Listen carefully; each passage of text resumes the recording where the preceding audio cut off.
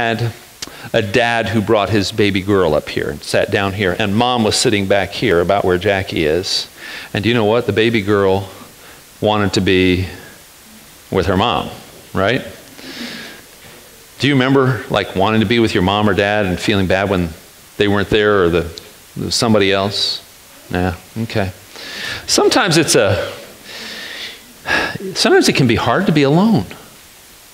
And it's even harder when it's our own friends or people who are close to us who not just leave us alone, but hurt us, you know?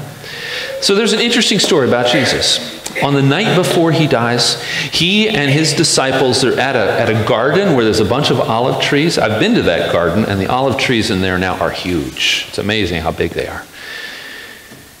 And Jesus is praying, and he says to his disciples, watch with me and pray with me. I'm going to go over here and pray, but you guys watch and pray over here.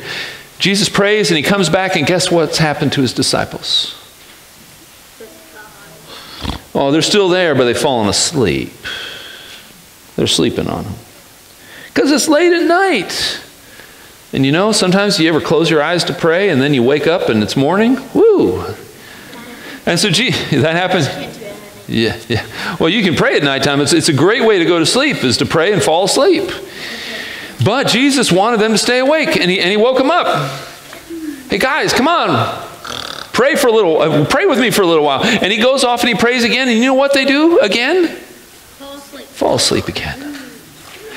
Oh goodness, when it is all done and Jesus is finished praying, he comes back to them, they're sleeping again, and then somebody else shows up.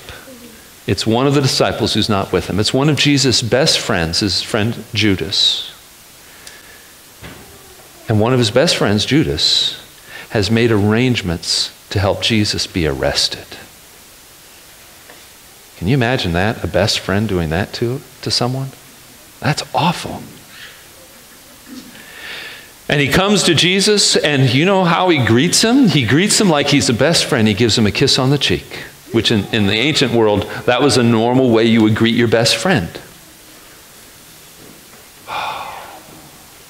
And then there was a crowd of people there to arrest Jesus. Jesus went with them, he's arrested, and you know what?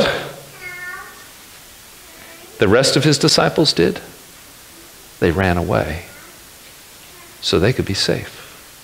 And so one of Jesus' friends has abandoned him and had him arrested. And the other friends have abandoned him by running away. And now he's alone. That's awful. I have never been alone like that, and I'm really glad for that. But it's a really tough thing that Jesus went through. Will you guys say a prayer with me?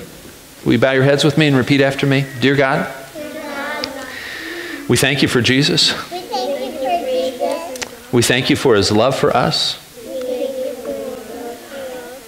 We thank you that he never leaves us.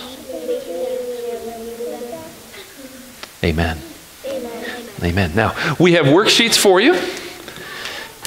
And so we're going to hand those out, and we've got some people we're going to recruit to hand those out.